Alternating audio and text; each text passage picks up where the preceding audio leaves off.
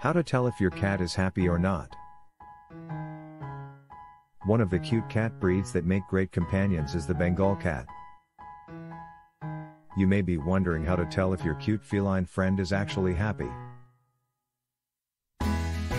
Firstly, a happy cat will often show you love by cuddling with you or giving you love bites, and no, not the type where it's actually painful. Secondly, cats use their tails as an interpretive tool for how they feel. A high and twitching tail usually means happiness, whereas a low and stiff tail indicates stress. Lastly, cats tend to be most active when they are excited and content, so keep an eye out for playful behaviors such as chasing shadows and toys. All in all, if your cute kitty pal displays these signs, then rest assured that they are happy.